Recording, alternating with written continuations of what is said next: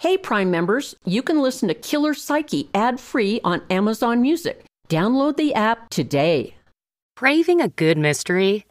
Then it's time to escape into a bygone age of danger, glamour, and romance as you immerse yourself into the world of June's Journey, a captivating hidden object detective story set in the 1920s. Play as June Parker in her quest to solve the truth behind her sister's unexplained death, and uncovers a scandalous family secret along the way. With hundreds of mind-teasing puzzles, the next clue is always within reach. And you don't have to play alone. You can chat or play with, or against, other players by joining a detective club. Lose yourself in this captivating quest of mystery, murder, and romance. Can you crack the case? Download June's Journey for free today on iOS and Android. A listener note, this episode contains adult content and is not suitable for everyone. Please be advised.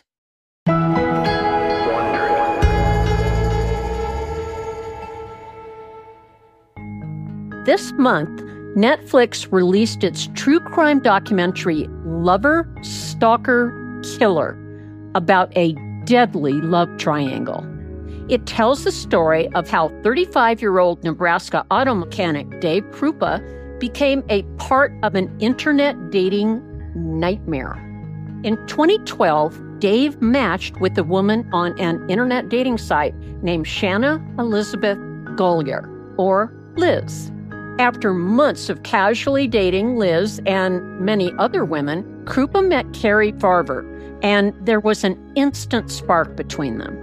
They began dating. However, just a couple weeks into their relationship, Farver suddenly vanished.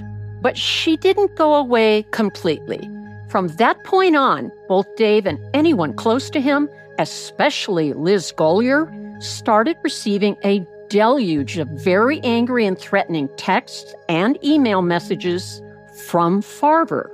And over the next 3 years, he would receive more than 18,000 intimidating emails and some 50,000 texts from accounts associated with Farver. The harassment affected his job, his children, and his relationship with their mother. Farver's mother always insisted the texts were not from her daughter and that she was missing. But there were no leads in her disappearance until 2015, when two new detectives re-examined the case. They discovered that Liz Golyar, the seemingly innocent victim, was actually the one who did the harassing, that it could not possibly have been Cari Farver because Liz had murdered her the day she disappeared. Today's headline is courtesy of KMTV News Omaha. Accused of concocting a web of lies and deceit to cover up the disappearance of a woman who dated her ex-boyfriend. Authorities believe Shanna Golyar killed Cari Farver in 2012. The 41-year-old Golyar is charged with first-degree murder and arson. Prosecutors say in November 2012, Golyar killed 37-year-old Cari Farver because she started dating a man who broke it off with Golyar, Dave Krupa. She allegedly stabbed Farver in her own vehicle, dumped her body, and used Cari's phone, Facebook, and fake email accounts for years to make people believe Cari was still alive and to harass Krupa. She was an obsessive stalker, when in fact it was Golyar. This was such a convoluted, complicated, extensive scheme. It included the defendant even making police reports claiming she was the victim of crimes Cari Farver perpetrated on her. Today, Julie and I will discuss the bizarre and fascinating case of Liz Golyar.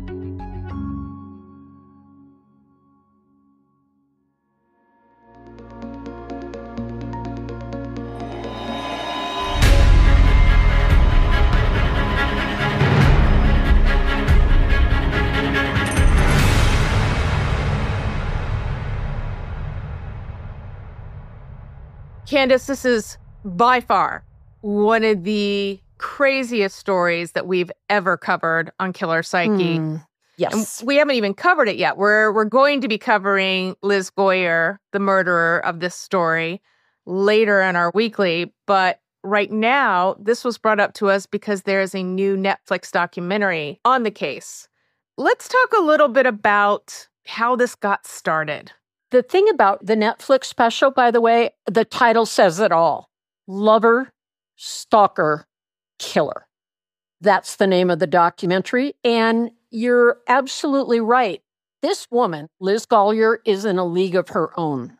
Liz Golyar was not only a digital stalker, she was a physical stalker. And her text and emails were just full of rage and became increasingly threatening. Is there a mental illness or a personality disorder that's associated with stalking behaviors? Stalkers are rarely mentally ill. And when they are, the illness is usually they are suffering a delusion. They believe something that is not true. And they believe it despite overwhelming evidence to the contrary, such as, let's say I'm a delusional person and I'm a stalker, and my delusion is that President Biden is my husband and I stalk him. That is coming from a very, very ill mind, that a psychotic, that is someone out of touch with reality. Most stalkers are not mentally ill, but they do have problems. And boy, did Liz Golyar, in my opinion. She was spending 40 to 50 hours a week online and texting, pretending to be Cari Farver. The real Cari Farver apparently was a very sweet, wonderful person. The Cari Farver she was pretending to be was a horrible, horrible person that nobody would want to be around. But Dave didn't know that. Dave and Cari had just been dating 2 weeks.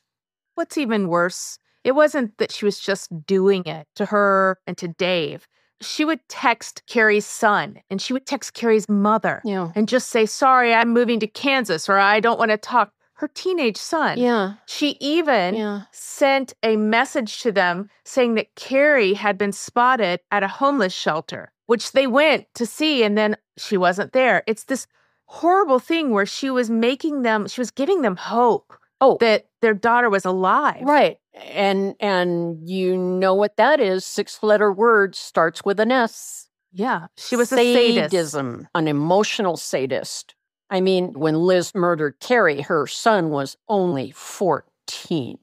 She goes beyond just the regular jealousy murderer. She is a jealousy murderer with a splash of sadism and a whole shaker full of narcissism. I think it's important for people to understand something about Liz other than what we've been talking about, and that is she could be charming. Dave liked her. They hit it off. They were dating for a few weeks casually, and she was very fun to be with, by Dave's own words.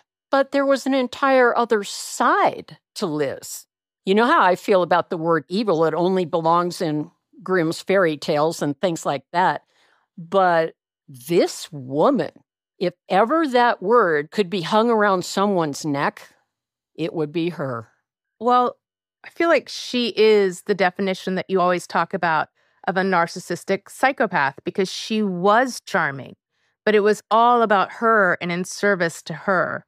Was she delusional, though? Would you call her delusional to think that she was going to be with Dave? No, that was a wish. It was a desire. Delusion is a clinical term in the world of psychiatry, psychology. And what it means is it's a very powerful belief in something that has no basis in fact. And the individual believes it despite overwhelming evidence to the contrary. No, she was not delusional about getting Dave back. She wanted him back. She wished he would come back. She manipulated a situation that he ended up back in her bed eventually. That's not a delusion. I would also like to point out that in addition to being clearly a narcissistic psychopath, Liz definitely had obsessive compulsive features as well. Who else would spend 40 to 50 hours a week writing texts and writing emails and manipulating situations and all that she did? You'd have to have. So in addition to throwing off suspicion off herself, Did Liz get something more from being portrayed as the victim of the stalker as well? Oh, you bet she did. Just picture this. You ever been to a circus, Julie? A real on-site circus? I have. Okay, so you know, there's a ring. And in the middle of the ring, where all the various acts are performed, is a ring master. And he's got his whistle, he's got his little whip, whatnot, and he is in charge of all this activity going on around him. And obviously has to be very good at it. That's how I see Liz. She was manipulating all these people around her, cops, ex-boyfriends. Liz was even contacting, as you mentioned, Cari's own mother and son. She was doing all these different things that actually was not necessary at all. Why did she do it? She liked it. She put herself in the center of that ring I'm talking about. And she got the detective's attention by making herself a victim. And it was all about, and here's where the narcissism comes in. Look at me, look at me, look at me. We shouldn't be looking for Cari. Look at what's happening to me. And it wasn't until her behavior became, as I said, over the top, that she finally went too far. Do you think if this had gone on longer, that she would have eventually hurt Dave? Maybe, but he never reported that she was violent with him or threatened him in any way. It appears her big issue was with women, not men.